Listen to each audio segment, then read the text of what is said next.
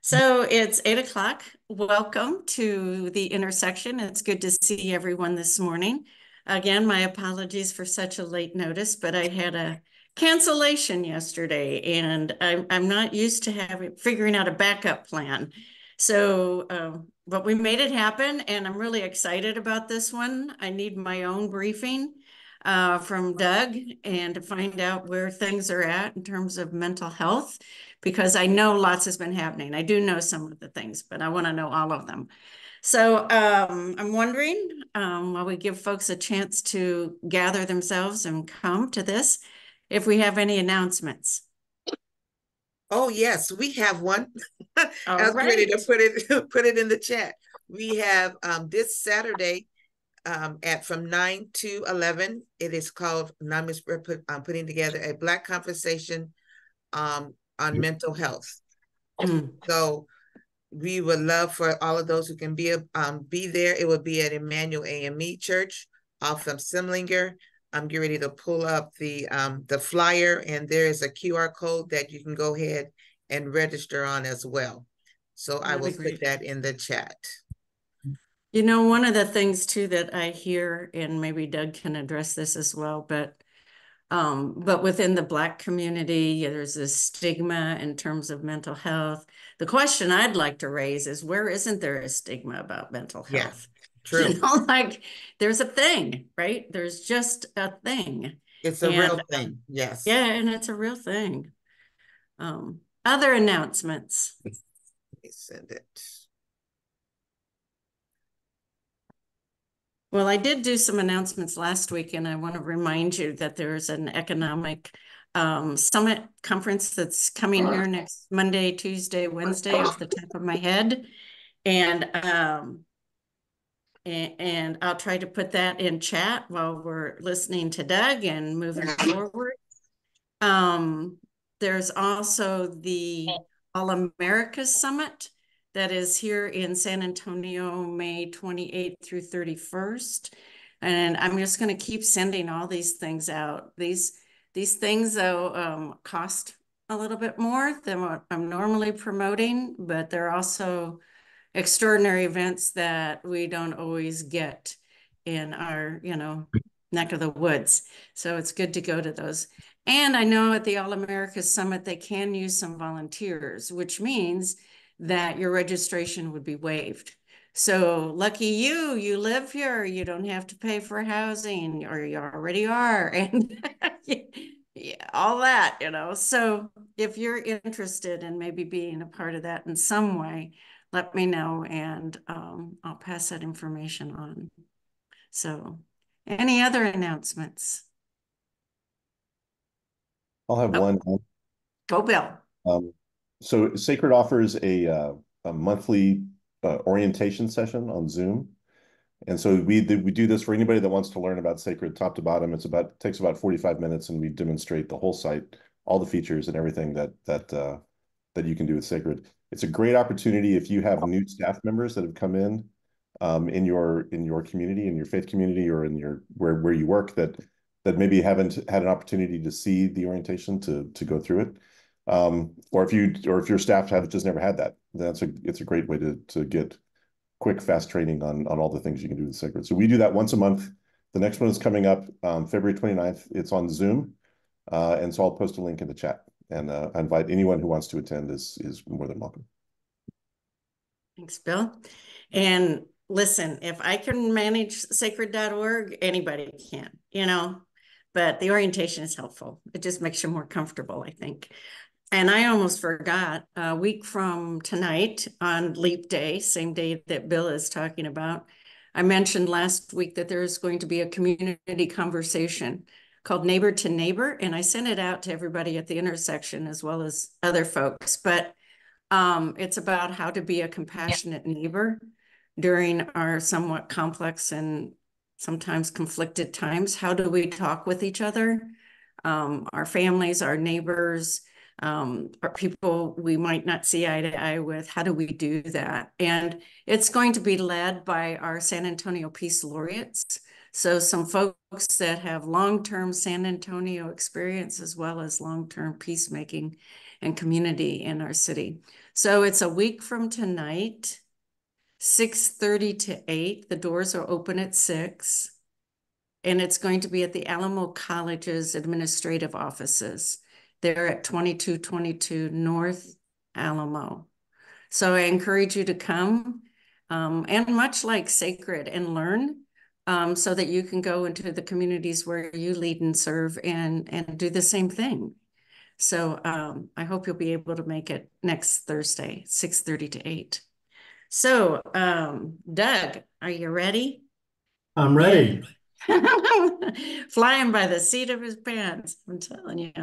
So Doug's our regular. We all know Doug, but I think he has somebody new to introduce today, and he's going to bring us up to date in this series of collaboratives that have happened, things that have grown out of collaboratives. So last week we had Sacred, and this week we're looking at Bridges to Care, mental health, things that have been growing, and really have grown these last couple of years. So I'm just going to hand it over to you, Doug and Nuria.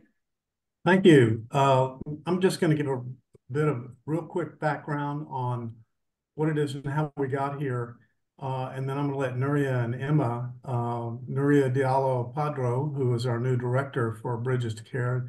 Nuria will pick it up from there. And Emma, who is our cohort development coordinator and is working with the churches in the community, she'll fill you in on what she's been doing and what she sees. And Jerry Gregory, who I don't see on this morning, and Jerry has been with us from the beginning and has been I call her our registrar. She schedules all the classes, lines up the instructors, registers people, and so on. So let me begin by just saying I must go back about at least 5 years to when I visited St. Louis and learned about Bridges to Care in St. Louis and saw how a grassroots mental health outreach support ministry in churches in North St. Louis was making a really significant impact. And the key there was that people in the churches were being educated and they were providing the support for people who had been traumatized at that point by the riots that had happened in Ferguson, Missouri. So seeing that and how well it worked, I thought, you know what, San Antonio needs to do that. So we brought it back. We invited the director from Bridges in St. Louis to several of the Pathways to Hope conferences, and we organized and helped organize a networking session at one of the conferences. And I think the question, Ann, at the time was, is this something we want to do? And if we do, who's in? And I think what we found was we had probably 75 people there. And what we found is people were very interested. I mean, it was, again, very grassroots and listening to the community. So with that, we formed our steering committee. We reached out to organizations across the city that were already involved in mental health and in community support and asked them to become part of this effort. And I think we had a really strong level of support because one of the keys to Bridges, and I'll let Emma and Nuria show you the trainings, but the modules are effectively taught by people in the community. So this is people in the community supporting the community and supporting each other. And I think that's one of the things that makes this strong is when you engage more and more people in the community. So we have 6 core modules. We have, I lose count, but I'm going to say at least 15 different electives that we offer. Interestingly, when COVID came was about the time that we launched. And so it was kind of like everybody else, quick pivot. We did these classes online. And they continue to be taught online for the most part, and we are going to be migrating, if you will, back to in-person classes beginning the 1st of April.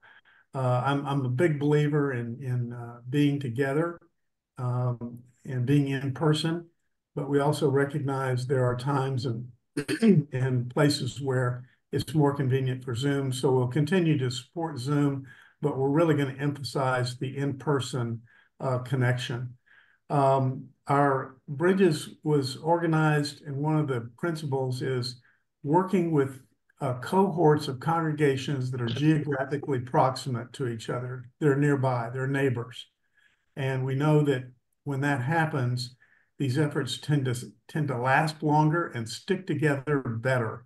Because when you're working with people in your own neighborhood, you have a common interest. And the other thing that happens is you also, in talking to each other, you can focus on the real issues that you have going on in your cohort, in your neighborhood. And so that's the way we've organized. And I think I would say that we've got some big numbers, and I'll let Emma and Nuria talk about the numbers that we have. But I think one of the most significant things that happened was in last year, mid-year, we were awarded a grant by the De Beaumont Foundation, and they have a program called Build Health Challenge, which is designed to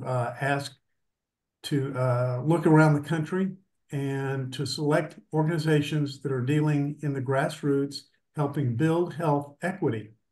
And there were 158 applications. We were selected, we were one of 13, and we're the only one in Texas that received that grant. And that has been is really important so that we could have some stability and continue our work. But it's also, they offer a lot of support to us as a team. And joining us on our team is University Health System, the community health department out at University Health. And they provide a full-time data analyst, Carrie Sways. And so Carrie works with us. And then we also have San Antonio Metro Health, who's our other partner. And they bring a lot of data to the table. And Lisa Fargoso, who is on their staff, is also part of our team. So we have a great team.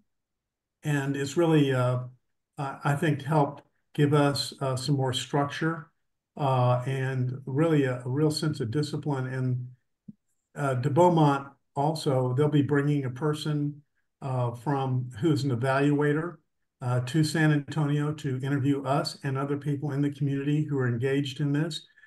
Because in the end, what they're trying to do is learn about models that can be replicated across the U.S. to help other communities. And so ours was picked for mental health. And in particular, we're working in communities that have been historically under-resourced, and that's a big deal. So we happen to tick all the boxes for the project that they were looking for. So with that brings us kind of up to date and tells you a little bit about where we've come from. And I'm going to turn this over to, I saw Nuria came on. Nuria, do you want to pick it up from here and talk about what we're doing today? And Emma? Sure, thank you, and good morning, everyone. Again, my name is Nuria Diallo Badra, and Dr. Emma Alexander is a fabulous support here to work with the cohorts, which I will explain a little bit more about. But I do have a little presentation just as a guide, so you have something to look at besides me this morning. So if am I able to share the screen? Yes, you are. Okay, thank you. While you're doing that, Doug, I'm just so excited, even listening to how things have developed. It continues to be collaboration. In fact, it's growing, right, in terms of collaboration. It's very exciting to hear. Yes. So I'm going to skip through some of these. It's just to, again, to give you a visual, but you will see this logo around town. There's pins. So our wellness champions, once they complete the modules and are deemed a wellness champion, they have a pin that looks like this. So that way they're recognizable and you know somebody that's educated and trained in some topics related to mental health. Doug gave our history. I thought it was important for y'all to know as well that, we really just have a very simple vision and mission, right? Ultimately, we want to educate people on mental health. And what goes more into that is that it's about having a shared vocabulary and understanding on mental health. So think about it, when you talk about with youth versus adults, we're speaking different languages, right? So can you imagine when there's a shared vocabulary, a shared understanding on the topic? So that's really powerful. And then we're really just trying to build a welcoming, inclusive, supportive, and engaged group of communities. So whether they're in their cohorts, which are kind of like little microcosms, or we're talking about San Antonio as a collective, or even greater San Antonio, think about the impact of having people throughout the region who understand what mental health is, and that it's something that we can actually support each other in, something that we can walk alongside each other, something that we can actually refer somebody to a resource and not stigmatize them. How powerful is that? And it leads more into us building a more compassionate city, which San Antonio is always striving to be the leader in compassion. So they all connect, and I just wanted to acknowledge that. So what we're doing is, we're building connections, right? So think about, I'm just going to use the West Side as an example because I love the West Side. I'm an Olu alum, so shout out to the lake. And so when you think about on the West Side, and there's, it's very, very family oriented, but there's also a group of nonprofits. There's, several congregations, and there's also a lot of need in that community. So imagine having some of the nonprofits that are making inroads, having some of the congregations that are serving the spiritual and emotional needs of our members on the West Side, and then having all of them educated on what mental health is and when to look for signs that require more than prayer, right? We love prayer, and yes, that's something that we should all be doing in some capacity. But what about knowing when to pass the baton and get that person connected to a resource?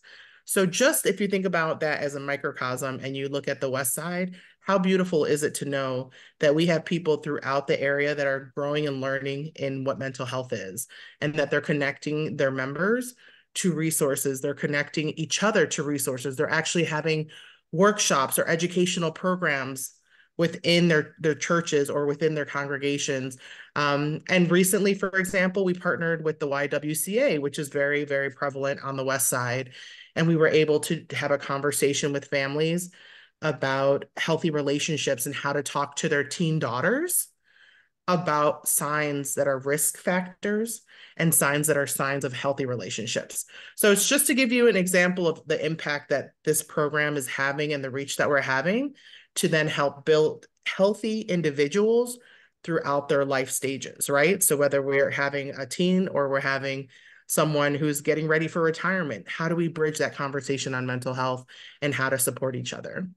So that training that we're talking about, I'll actually have a slide that will show a little bit more about that. But the trainings are available through a variety of different times that you can join in. So if you haven't done this program, keep an eye on those. We're definitely welcome you to become a wellness champion. I have for example, I have a background in social work. I have a background in vocational counseling, but I still did the wellness champion program, and I still found a lot of value in it. So don't feel like, oh, well, I've been doing, work in the community for 25, 30 years. I don't need this.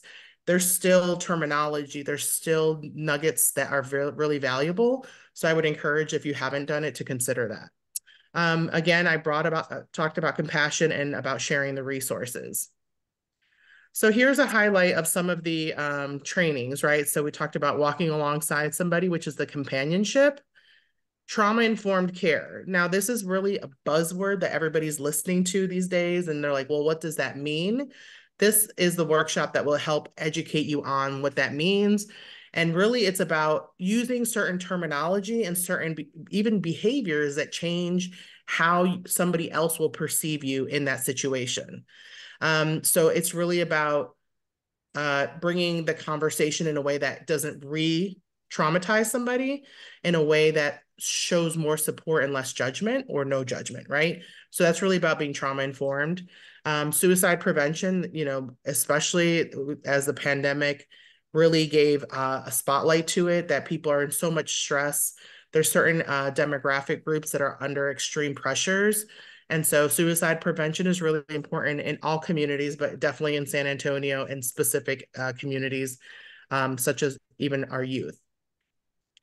Building mental health resources, which is one of the signature programs, is really about connecting our community to understanding what resources are available, whether they be through NAMI, whether they're highlighting, for example, Sacred, and that Sacred connecting people to other resources. It's really insightful to understand what's available in your community. Building a mental health program. Now, this is one also that is incredibly important because it shows the communities of faith, it shows other interested individuals that you can find a way to serve your community by building a program. A program can be something that's consistently done, you know, whether you're promoting mental health awareness in your, you know, weekly bulletin in your congregation, whether you're hosting an annual event, whether you're supporting, you know, a monthly initiative. So there's different options, and that program, that module will show you how to do those programs. And then the family and friends, what's really special about that is it's a NAMI program, and in our own voice. And those will be the ones that will give you real life testimonies of the impact of supporting each other, walking alongside each other, but also the realities of what happens when you're going through a mental health challenge and how to come out of that with more resources and more support. I'm not going to go over all the individual electives, but I did want to highlight that we do it in collaboration, right? So part of this is that we want to build a community of collaborators who are sharing the message on mental health. And so we have a variety of trainings. We have one on grief as an example, and it's not just grief, the assumption that someone has passed away. You can grieve on a variety of different levels, and that particular elective covers a variety of topics. And so it gives you more insight into the concept of grieving. We do have a partnership with CHCS Foundation, and they offer the adult and youth mental health that can be for free depending on their requirements for their grants, or there could be a small fee. But that one is excellent because it's a comparison to CPR first aid. So just like you have to get CPR first aid every 3 years or 2 years, the adult mental health and the youth mental health first aid are every 3 years. And it also teaches you just how to role play and how to practice identifying and conversing with someone on if you see like a mental health challenge or that they're distressed, and they have it in a way that it educates them to be appropriate with that age group and the symptoms that they're seeing. So it's a really helpful tool as well. Okay, so wanted to highlight that we, you know, have modules for the youth, and this is something that's becoming a really special offering. And if there's nothing else that you take away from today, besides wanting to sign up for yourself, I would definitely encourage you to consider, you know, thinking about who are the youth in your life or in your community that might benefit from this program. We do want to make a larger impact on the youth that serves 12 to 18-year-olds. And it really teaches them to understand that the things that are happening with their mind, body, relationships are not in isolation.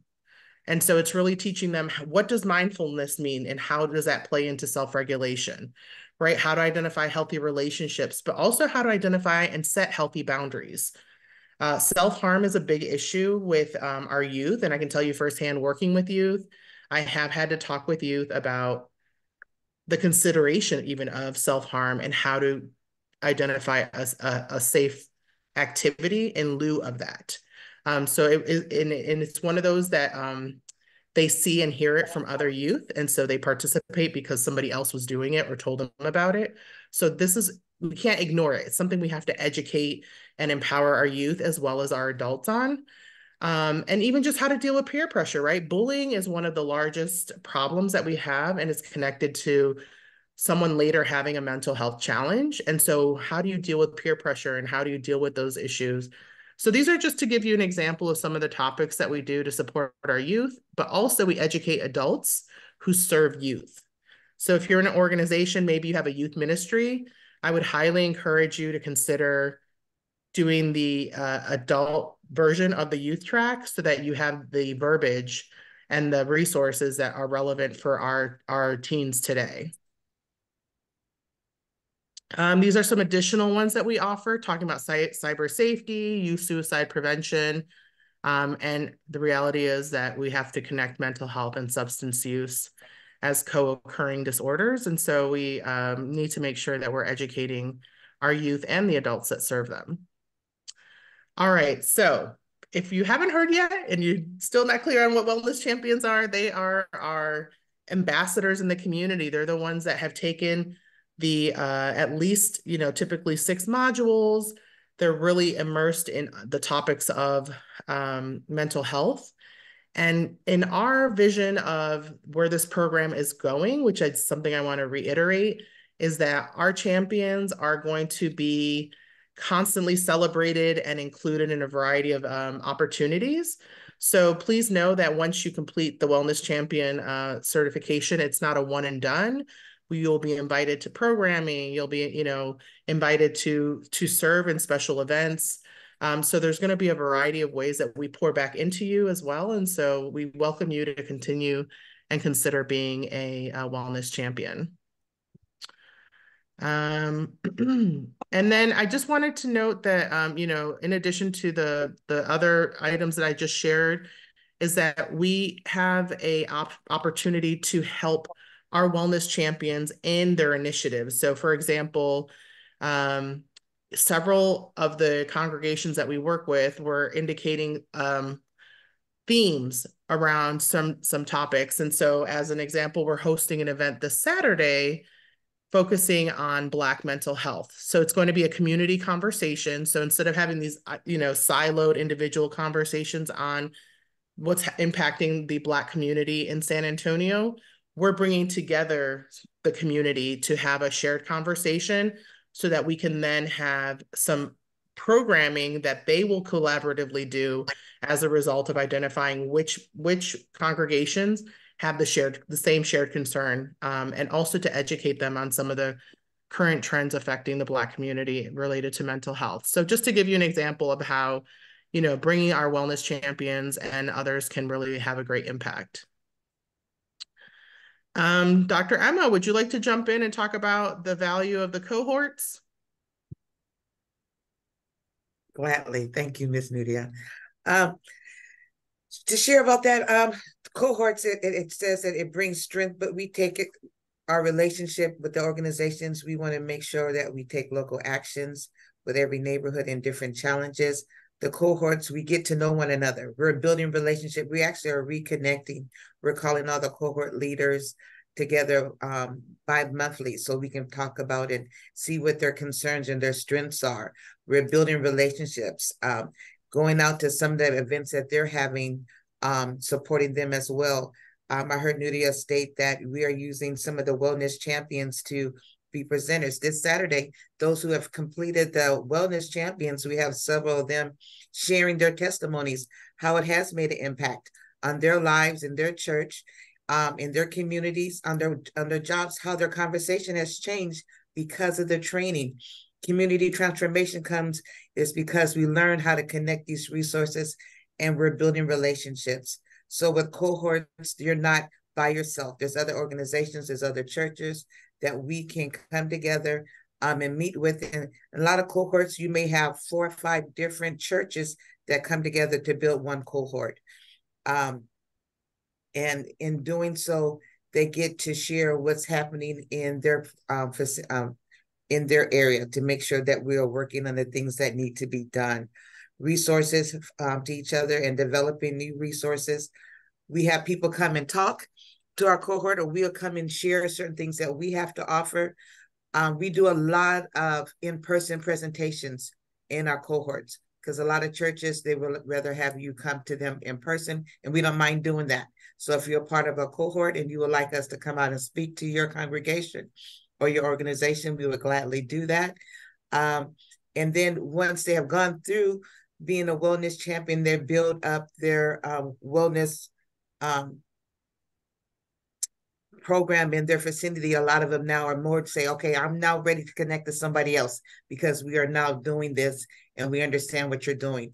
So cohorts, groups of wellness champions of various organizations and faith communities in graphic proximity.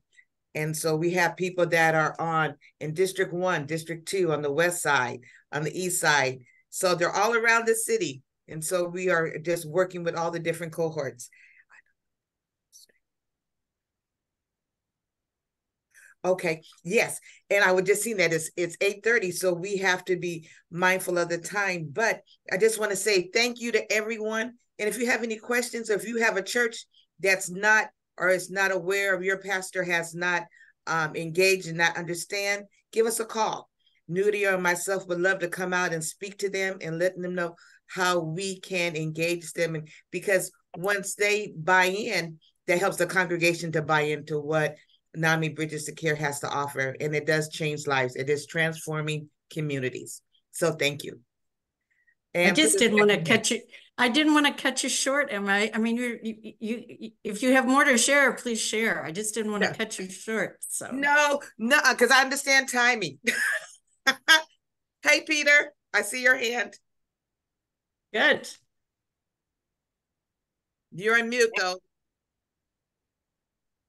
Sorry, just wanted to highlight real quick that we've worked with over 2,000 people in our community, and we have about 1,000 people that are taking classes or have become wellness champions in that process. So it's having a great impact. And Peter is definitely one of our community members. So did you want to jump in, Peter, and say something?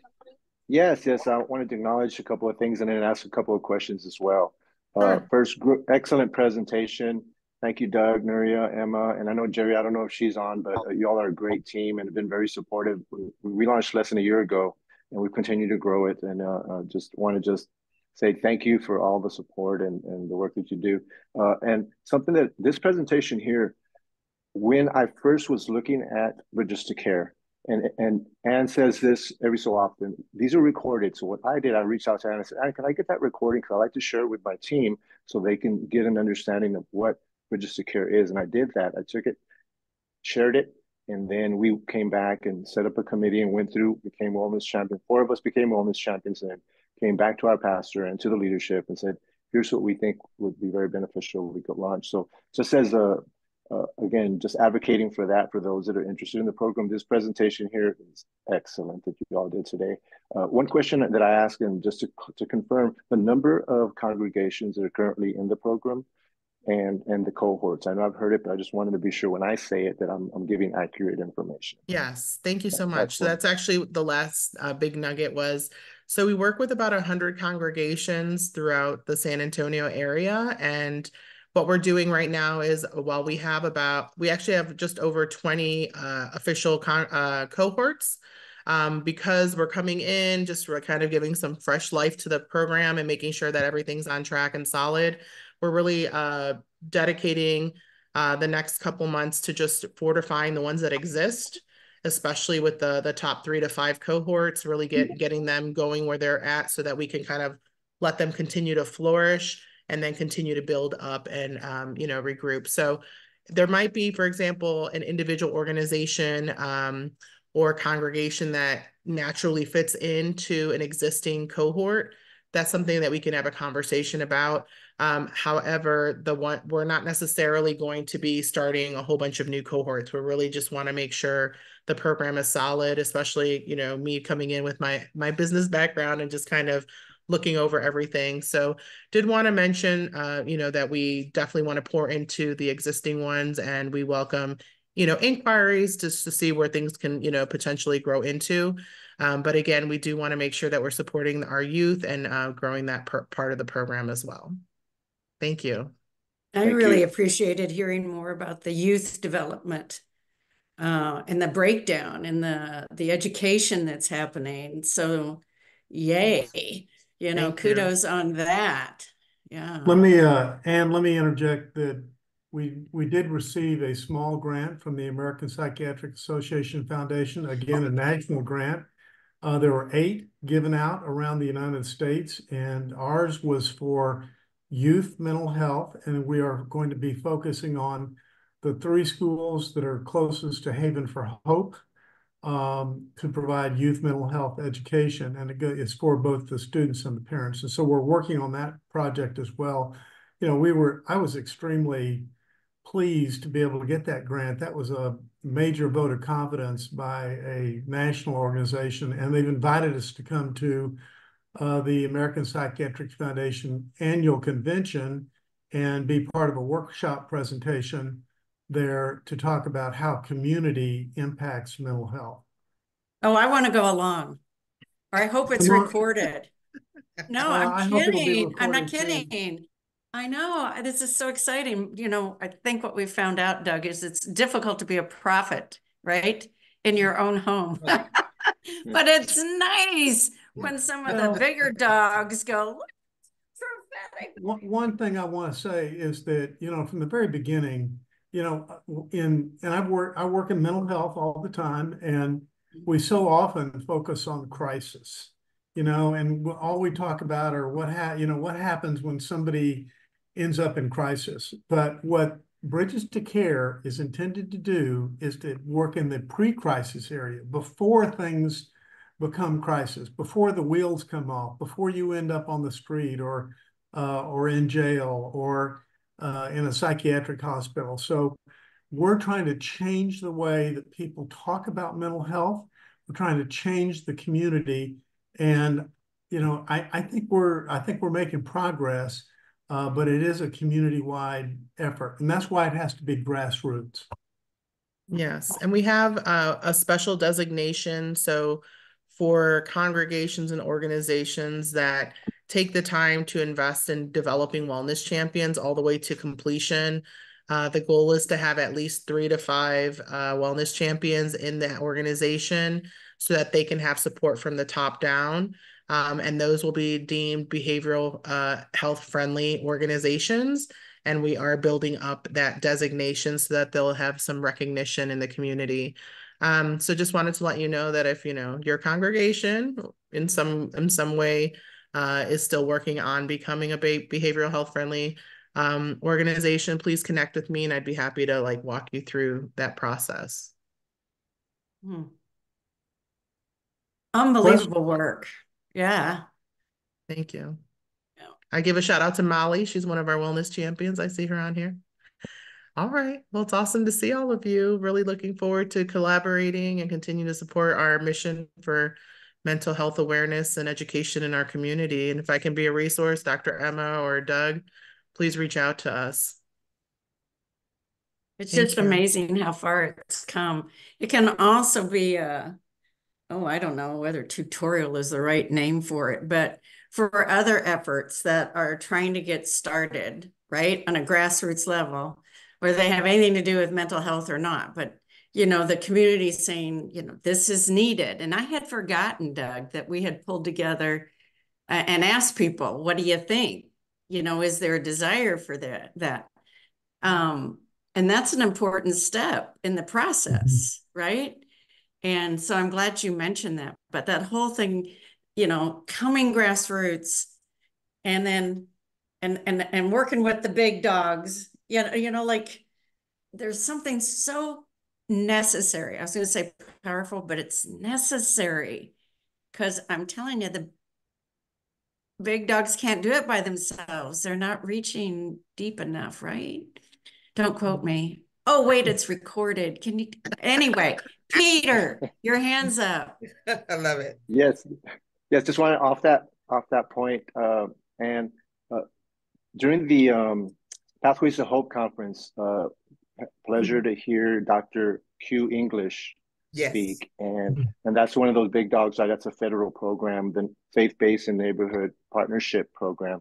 And I know I had reached out to them just to get more information to see if they were coming back to San Antonio, or we might be able to do it in the future with them. And Doug, so I was going to ask, what do you see there as far as, I know that they focus on youth. I know the mental health youth area is one of their main areas, and I know they've been in dialogue with you. Do you foresee any type of relationship building there, or funding opportunities that could come from that relationship? Well, I wish I saw some funding opportunities. And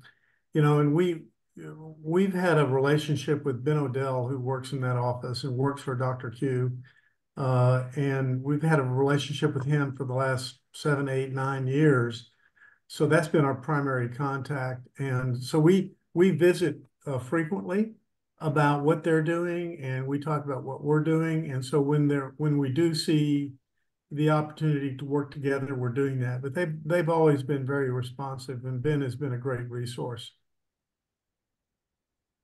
Okay, great. Did you say in the last couple minutes, it's 8:40, but maybe Doug, you could talk just a little bit about Pathways to Hope.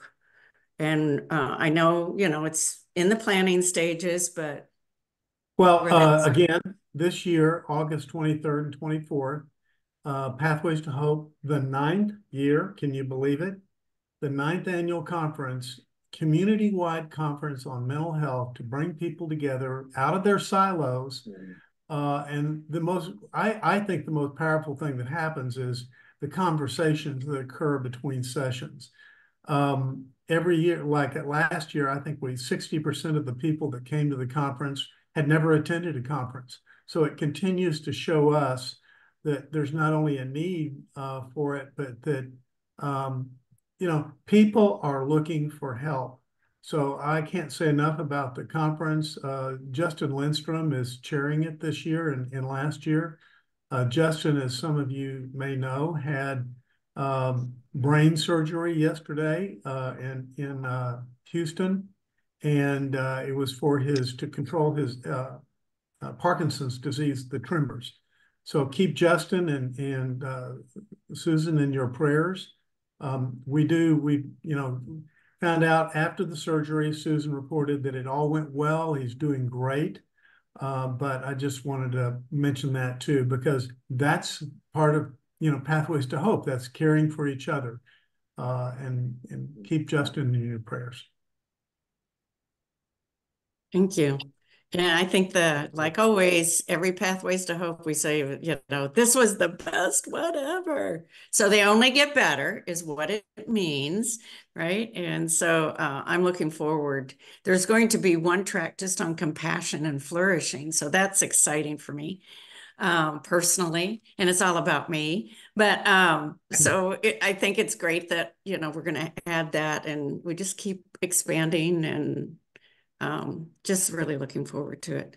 I do want to know when that thing is with the American Psychiatric Association. Did I get that right? Yeah. Okay. It will be the first week of May, and I'll send you the dates on that. Okay, good.